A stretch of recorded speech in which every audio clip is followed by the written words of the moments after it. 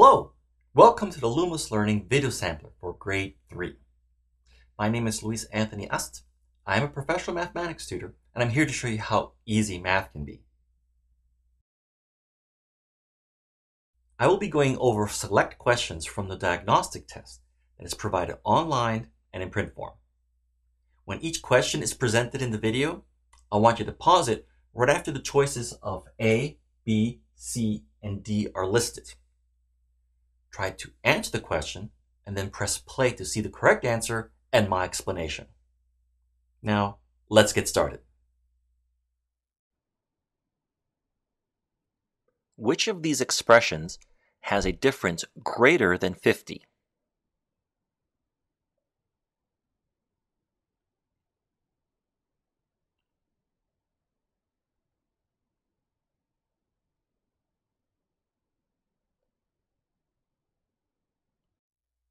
The correct answer is D, 100 minus 48. The way you get this is that difference means subtraction, which we can see here. So just evaluate, just perform the subtraction on each of these. And I do that over here. A gives me exactly 50, but I want greater than 50. B and C gives you values that are less than 50. Only D has a value that's greater than 50. Which of these shapes has exactly 2 lines of symmetry?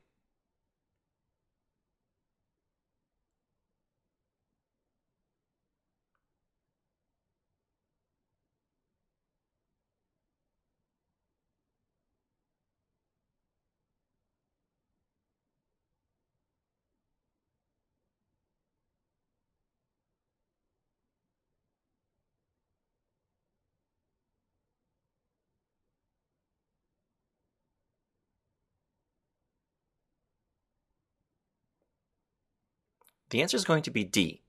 The reason for that is that A has 3 lines of symmetry, B has 8, C has 4, and D has the 2 lines of symmetry.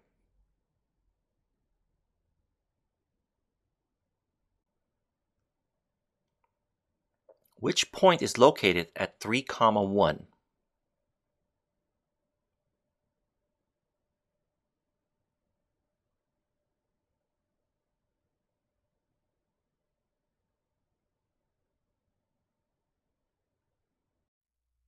The point you're looking for is point B, which is choice B.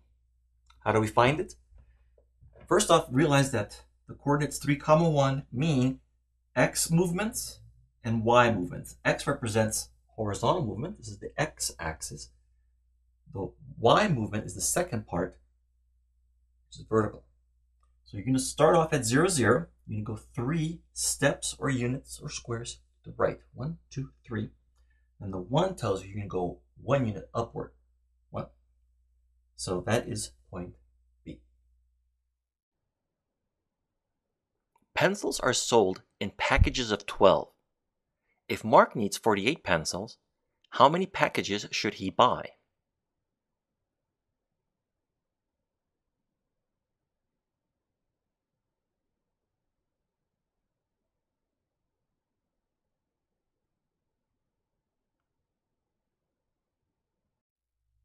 The correct answer is D, 4 packages. How can we get that? Well, first off, we know that there's 12 pencils in 1 package. Oh, wait a minute.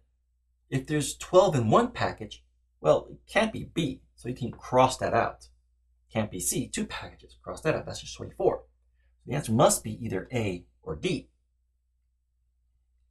How can you figure that out? Well, go 12 times 6. Well, that's 72. It's too much, so it has to be D. Or you can actually go 12 times 4, 48. So it has to be D. Anthony left for school with $2.75 in his pocket. Along the way, 8 dimes fell out of his pocket. How much money did he have when he arrived at school?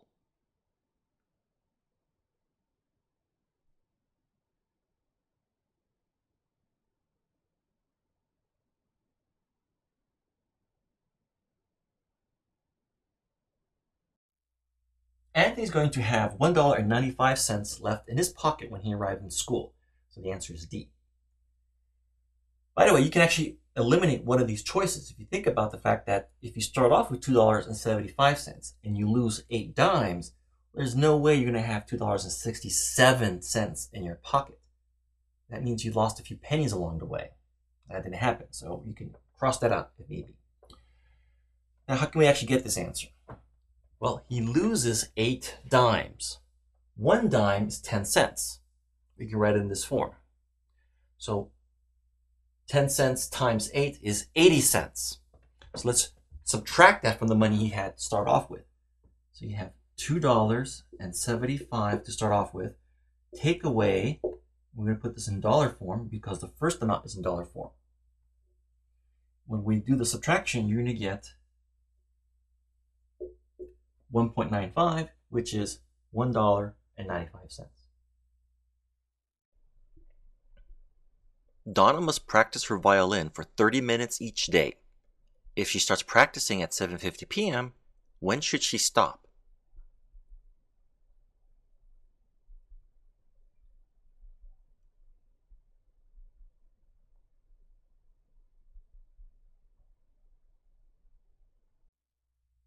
The answer is B, 8:20 p.m.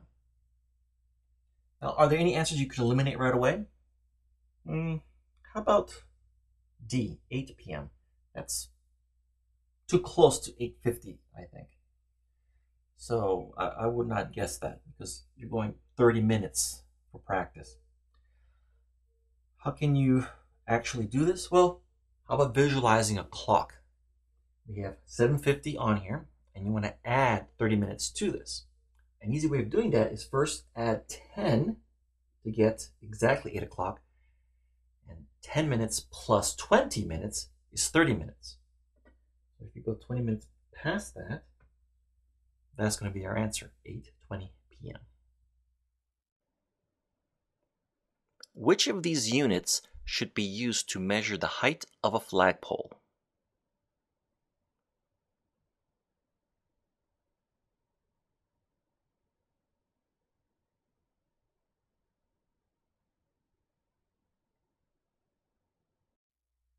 I would say the best choice is D, yards. Now, were you able to eliminate any of the choices while you were solving this? How about B, pounds? Pounds is not a unit of length. It's of weight. For example, of how heavy someone is. What? Just kidding. So let's take a look at the others. Let's pretend that this is a flagpole. I want to figure out what is its height. Would miles be a good choice? It's too long a unit of measurement for something like this. You use miles, for example, to measure distance between cities. What about inches? Well, you can. For example, if I had a rule like this, with inches on it, yeah, I can measure it, but it's too small. You would have way too many inches on this thing. What about yards? Well, here's a yardstick. Could I use this to measure how tall this flagpole is? Well, yeah, if I start on the bottom, I measure 1 yard, 2 yards, 3, and so on. It seems reasonable to use this unit of length. That's why I think D is the best choice. That was the last problem for this video. Don't worry, if you visit lumostestprep.com, you can find hundreds of additional ones.